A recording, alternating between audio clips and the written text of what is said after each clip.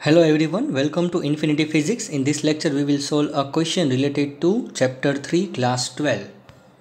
The question given: 6 resistors of 3 ohms each are connected along the sides of a hexagon and 3 resistors of 6 ohms each are connected along AC, AD and AE as shown in figure.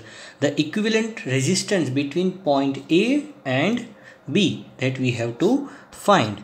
So if we connect here a virtual battery, then we can observe that. So by connecting the virtual battery, we can identify the flow of current. So if the current flows from this path, then here this 3 and this 3 are in series connection. So their equivalent resistance is 6 ohm.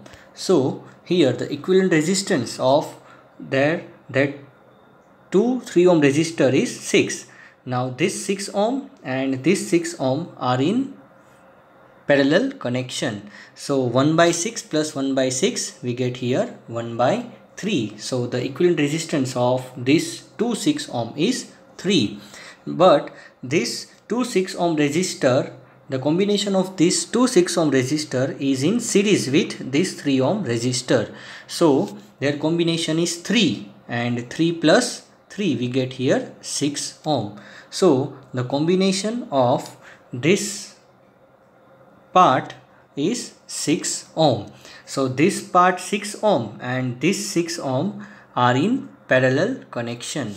So on simplifying that particular circuit, we observe that this 6 ohm resistor that we obtained and this 6 ohm resistor are in parallel connection. So their combination is 3 ohm and that 3 ohm, that this combination is in series with this 3 ohm resistor. So their simple solution can be obtained here. So here you observe that the combination of this 6 ohm, this 6 ohm and this 3 ohm resistor is 6 ohm. Now this circuit can be this 2 6 ohm resistor and 1 3 ohm resistor. Their combination is 6 ohm. So that can be simply, we can write here 6 ohm. So that 6 ohm resistor, that combination of 6 ohm resistor and this 6 ohm resistor are in parallel connection. So this parallel connection, again we can solve, we will get is 3 ohm.